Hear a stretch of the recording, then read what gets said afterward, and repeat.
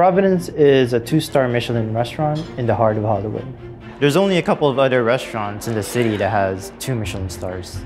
I started as the head pastry chef at Providence when I was 23 years old.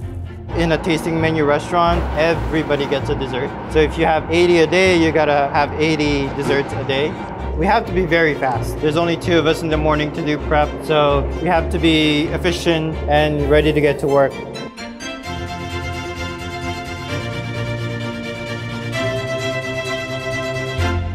Hi, welcome to Providence. My name is Mac. I'm the pastry chef. Come on in. The menu that we serve here is a 10-course tasting menu. So as a pastry chef here, 2 of them my responsibility. There's a lot to do. I gotta get started. Good morning.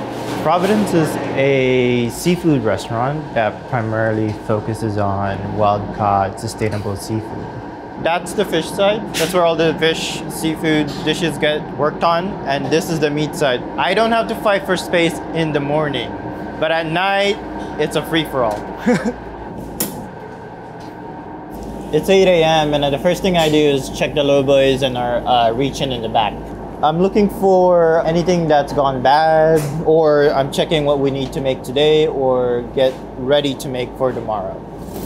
This is a peach syrup that we use for the peach dessert. I'm gonna taste that to make sure it's okay. And there's dates on them, but you wanna confirm it by tasting it. I have Cremou here that I know I made last week. And this side, we have a bunch of our bulky prep. I'm just checking for ice cream that I need to bring upstairs. So this is the cocoa husk gelato. Now I've checked all our logos and reach-in. I'm gonna write the prep list. So for us at Providence, at least for the pastry department, we kind of break it down between like the desserts. We have a pre-dessert and the chocolate dessert and all the component that goes in that dessert. And if I need to make it, I'll write it down here where it says we need to make it, or if I don't, we'll put a dash on it, we don't need to make it. So what I'll do now is put our initials in individual tasks so we both know where the day will lead us to. Do you want to make the mousse today? I take on the projects that take the longest amount of time to kind of know the ins and outs of the recipes. Okay, that's it. I'll go change. Okay, see you in a bit, Naomi. Behind. Morning, Matt. Oh, the peaches came in. Are they good?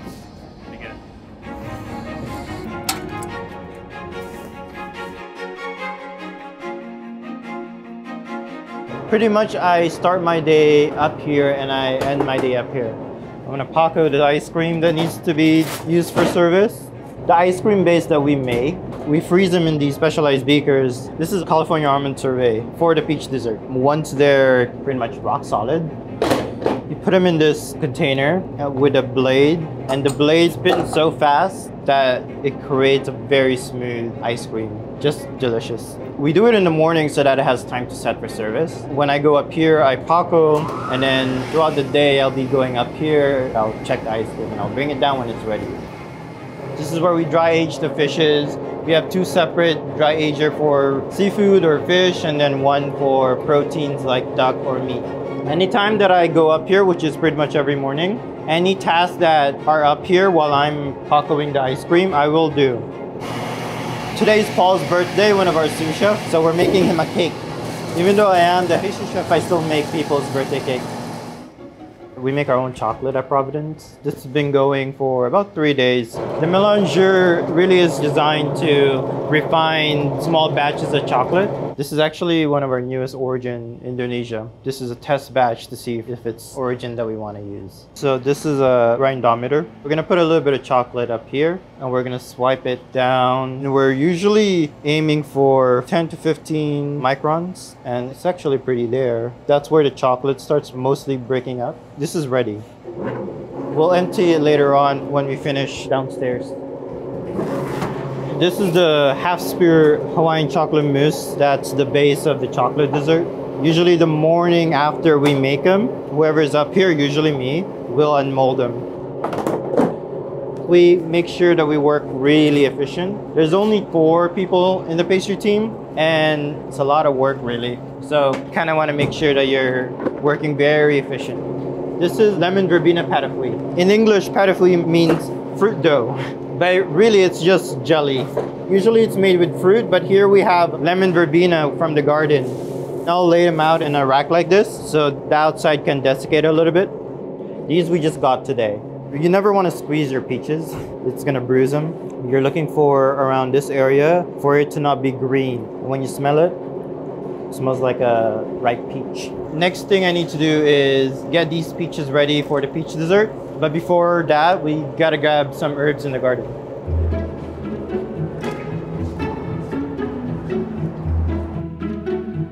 We're literally on the famous Melrose Avenue. It's smack dab in the middle of Hollywood.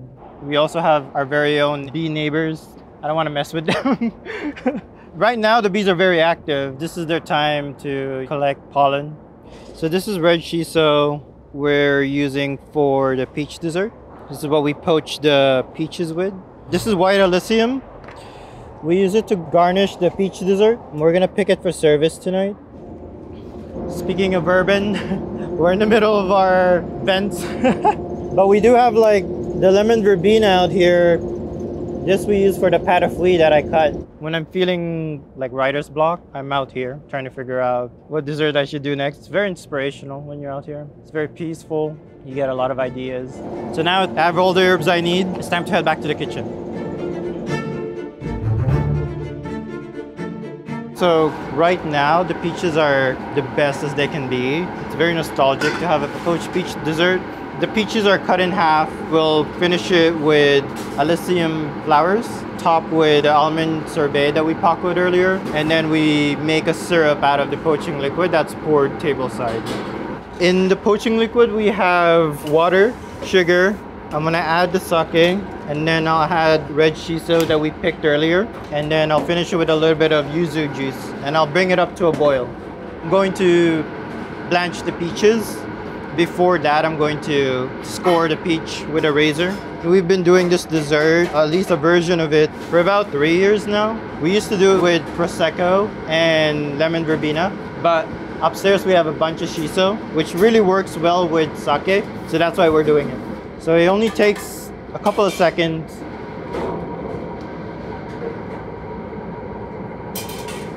Now I'm shocking the peaches so that they don't cook. You kind of just want to loosen the skin. See how it just kind of peels really nicely? We usually make about 80 peach desserts a day. I mean, at a tasting menu restaurant, you kind of have the advantage of knowing how many desserts you're going to do.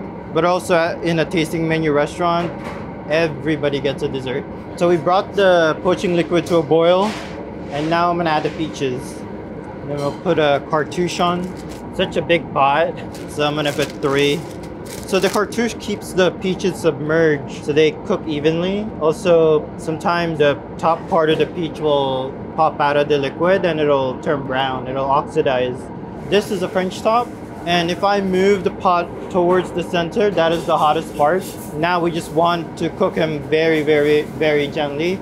So I'll pull probably half of it out of the French top itself, so that's just touching pretty much the outer part, which is the least hot. And we'll leave it there for 30 minutes. Now it's time to make the mousse. Let's go. The chocolate dessert, it starts with a half spear of chocolate mousse. We dip it in chocolate and toasted coconut, and then we'll top that with a long pepper and chocolate cremeux, garnish it with a tempered chocolate and a cocoa husk gelato, and then we'll finish it with a long pepper and chocolate croissant. On the table, the servers will finish it with a coconut and fig leaf coulis. Chocolate dessert is the main dessert. We've been serving this dessert for about a month now, but even now we're thinking of the new dessert that we'll replace it with. I'm just gonna bloom the gelatin in the cold milk and let that soften. So I'm just lightly whipping the cream, getting it ready for the mousse. And this is about how far I'm gonna take it. Almost like ribbon stage. We're gonna make the ganache. A ganache really is just chocolate emulsified with usually cream or milk.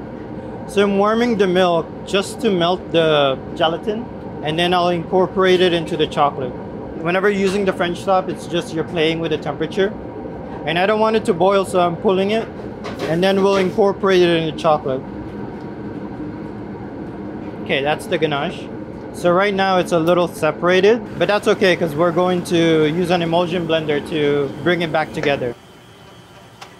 This mousse is definitely very light, just perfect to end your meal because it's not a heavy chocolate dessert. This mousse is gonna set up fast, so I gotta run upstairs and put them in the mold. From my experience here at Providence, in terms of our prep, we have to be very fast. There's a lot of multitasking happening. I just like getting things done. I don't want to let the station down. I was 23 when I got the pastry chef position here. It was a big surprise to me. To me, it's very unusual. The level of trust that they have to give me, it's a lot of pressure, but I realized I like working here.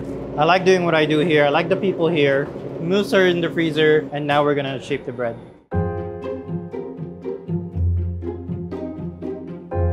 This bread is our main bread for service. I'm going to start with the large bread for the bigger parties, which is 700 grams each.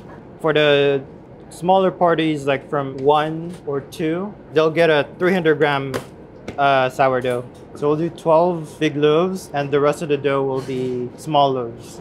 I like shaping the bread. I mean, everybody likes shaping the bread.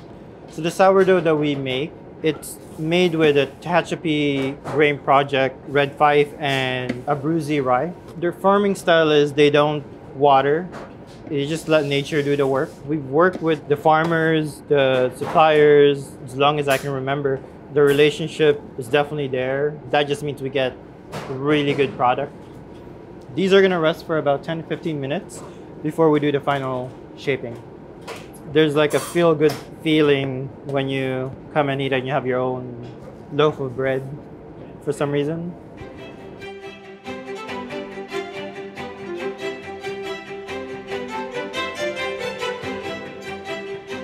So these are all done. It's time to get them in the fridge for tomorrow's service. Behind you.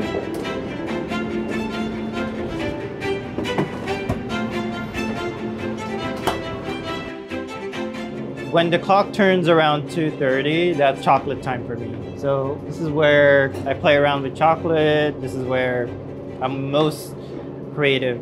We started with the idea of playing around with making bean to bar chocolate around the time when COVID started. It just made sense because we weren't really doing anything. I was at home, everybody was trying to figure out what to do. I was buying different origins, planning that when we reopen that this might be something that we will be doing. I mean, I wasn't sure if I was gonna move on with this kind of project.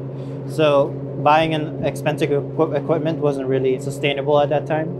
This is a champion juicer. It's a juicer for like vegetables or fruits or anything. But now nobody uses it because anything that goes through this tastes like chocolate. This contraption essentially separates the husk and the nib. When I drop mixture of the nib and husk, the heavier nib will fall down here and the husk will go into the bin. This is a very manual process because you'll have to be there and drop the cacao slowly. So obviously the nibs get turned into chocolate, but then we have a bunch of this husk left over. What we do here is we steep it with fresh mint and we serve it as a cocoa mint tea with the petit fours. So here in the chocolate melters, we have our two main origins. This first one is from Ecuador. The estate is from Hacienda Victoria. We use for the sesame snack bars. These snack bars are part of our McGinity service, Petit Four. They're sesame praline filling with an Ecuador single origin chocolate encasing that. So I'm gonna go ahead and finish these, add the last layer of chocolate, and then we'll unmold them. I've never made chocolate until we started playing around here at Providence. Never, but it's always been in the back of my mind. That's one of the main reasons why I work here, because I am able to do stuff like this. I can explore different branches of what I do. It's an environment where you just learn. There's no fear in coming here and kind of make mistakes, really. Making chocolate like what we're doing, bean to bar or bean to dessert. I mean, bean to bar is already like a very long process, but bean to dessert is, I think, extremely long process. It involves planning ahead every single day. This is sort of like a magical process because all you got to do is, and they all come out like that. This is very satisfying. So I'm gonna leave these in the chocolate box, and one of the team members downstairs will grab them for service.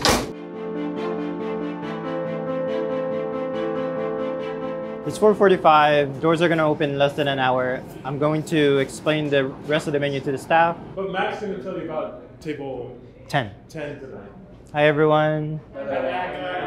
Tonight the peaches we're serving are yellow peaches from Matsumoto Family Farms up in Fresno. The garnish we're using shiso blossoms. And then for table 10, we're serving a melon vacherin. The melons are from Weiser Family Farms with cantaloupe sorbet and just fresh cream on top of that. Thank you. Thank you. Thanks, Mac.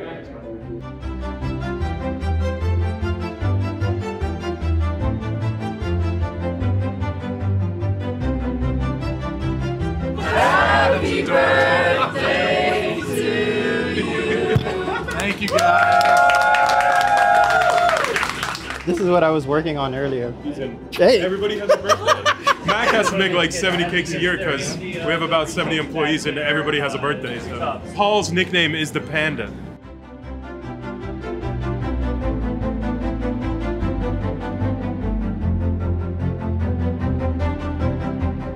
So we're getting ready to plate the free desserts for everyone tonight. Jin, right now, she's filling the pâte sucrée tarts with salted caramel custard. She's gonna bake them in the oven, and then when they're ready and cooled, we'll finish them with the bourbon vanilla cream. So when the desserts are fired, we usually get a ticket, and that's when we know to send out the desserts. The reservations are staggered so that not all the desserts are sent out at the same time. Guests are starting to come. It's getting really busy out here. You guys have got to go. Bye. Out.